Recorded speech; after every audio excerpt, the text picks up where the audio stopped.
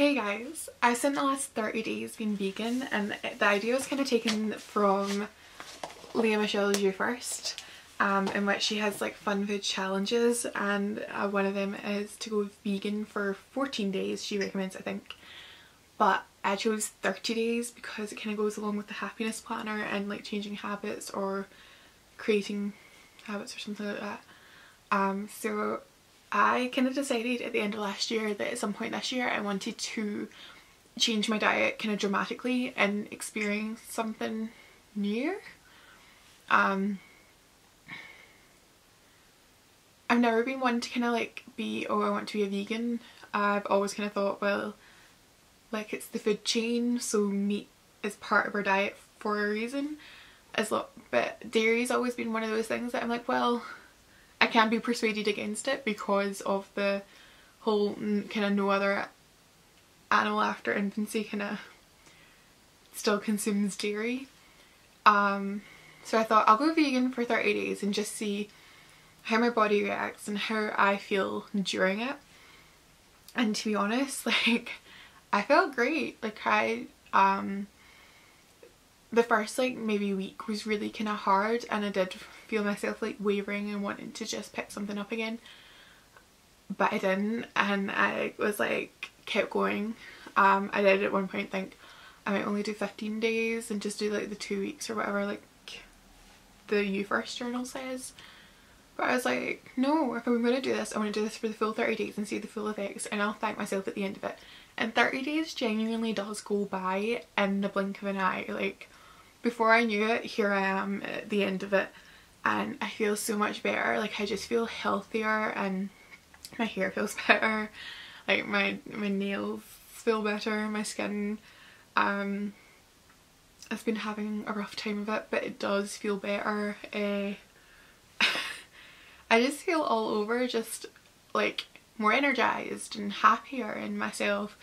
I lost 22 pounds on this diet, or on this lifestyle change, and that's something I'm really proud of. I did like go back to exercising. I wasn't as extreme in my exercise as I've been before, but my diet changed dramatically, so I think that's obviously the leading like contributor. There was moments that were really hard, and I did find it difficult to have to look at the back of everything to make sure that I could eat something, but I actually started eating 3 meals a day, which was really strange for me because I like try with breakfast. I'm not always successful, and I was trying with Belvita breakfast bars, and they're not vegan friendly, so I started making smoothies and I really enjoyed them.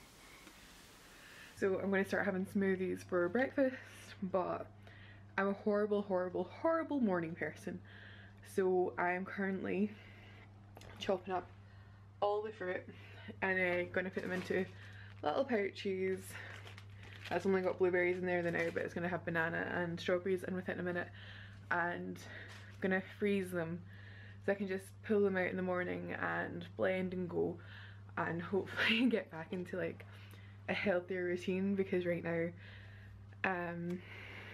not spending a lot of money on just like buying shit as I go. So hopefully being prepared is going to make me so much healthier.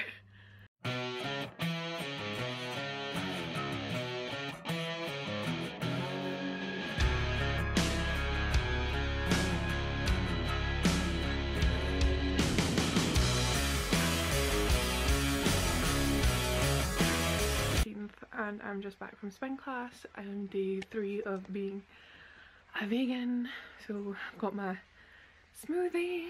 This is like the one person I never thought I'd become, the person who likes green smoothies, but this is a concoction of kale, spinach, avocado, grapes, apple and apple juice, and I freaking love it. It's so good, and it just makes me feel really refreshed afterwards.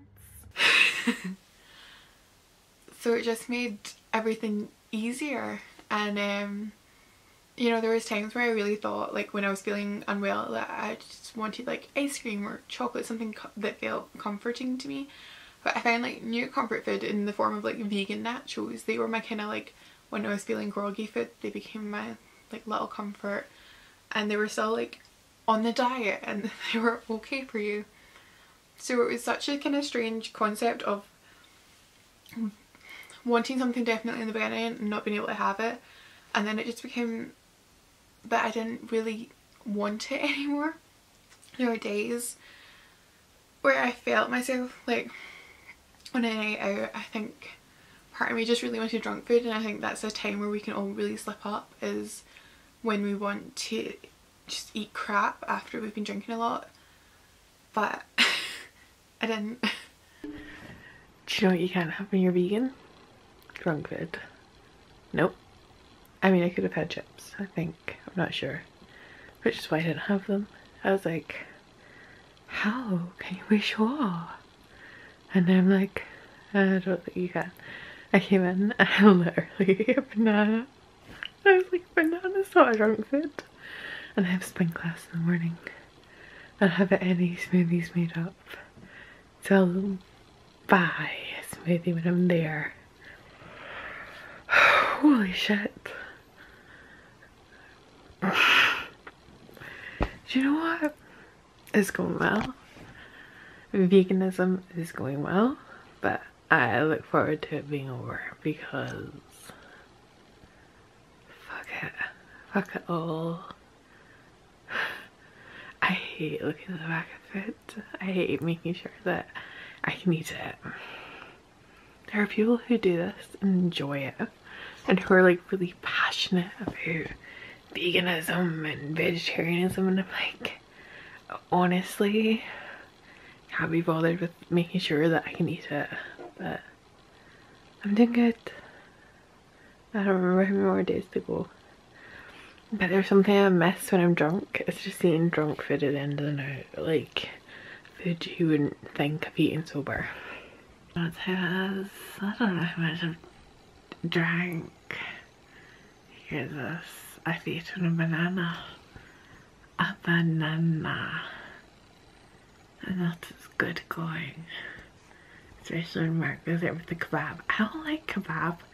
But when I was eating it, I was like, I don't know anything right now. Anything that's in front of me. And I didn't. Yay me. I didn't go vegan with alcohol though, because I haven't researched much into that. And I think if I was to do this vegan 30 days again, which I probably will in the next few months, I still haven't decided which month, but I'm definitely going to be doing it again, and I'm going to have maybe a vegan week here and there between now and then. But I didn't look enough into that, and I didn't want to be the person asking at the bar like, oh, what's vegan here? I just think that's a bit like pretentious. I think it's something I should have looked into before my nights out, but I'm pretty sound of mind that I didn't kind of have anything that wasn't very, yeah, I'm not sure. I also didn't go vegan with my makeup because MAC is my foundation and my powder and the lipstick I'm using right now, and because they sell in China, they're not a vegan company. So yeah, I only went vegan in my diet really, and I found it difficult. I also really enjoyed it, and I understand that there are some people, this is their life for them, this is what they've chosen, and it made me realise how supermarkets don't really stock for vegans. Like, they've really upped their game for like gluten-free and vegetarians, but for vegans it's still really hard to kind of realise like what's your section. And it did mean I started to make my own meals and discover like a total new love for cooking and finding out what's inside my like dinner. It did mean I did know what was in everything I was eating, because I had to check the packaging. If I didn't know what was in it, and then I could have been really going off on my diet. There was a lot of things that I thought would be allowed, and it turns out they weren't. Like, it's strange to find out kind of how many products out there contain like dairy or animal products, and it was eye-opening at least.